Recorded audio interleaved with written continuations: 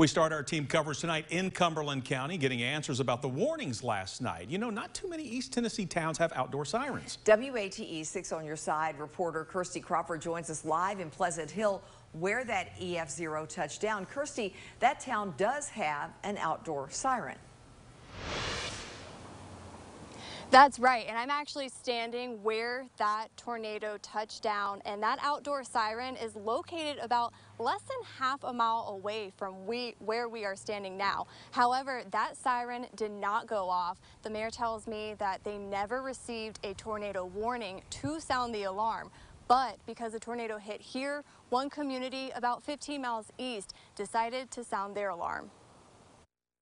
Lieutenant Kate Self has been working for the Fairfield-Glade Police Department for 5.5 years. You can't really plan for everything that we see as first responders on our job.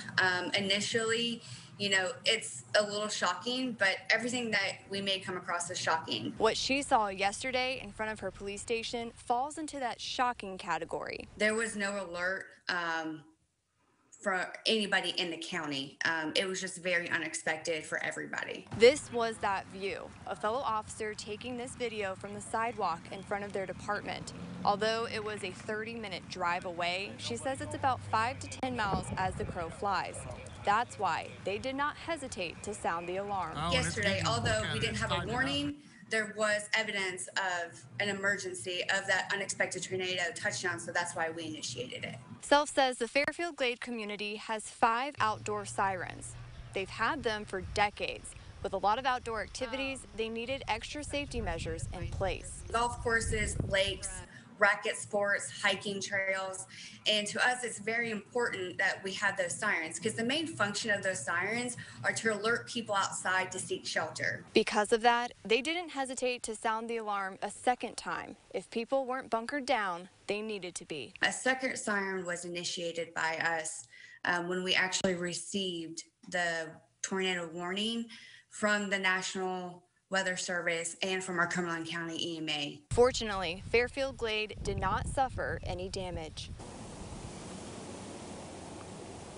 Now, I did reach out to the National Weather Service in Nashville about why a tornado warning was never issued before this tornado came down. I have not heard back yet, but Lieutenant Self wanted to remind the community that the outdoor sirens are just one safety measures in place, and they're really for people who are outdoors. So she says the community really needs to get other safety measures in place, like have a NOAA weather radio or download weather apps like ours, the WATE 6 on your side weather app.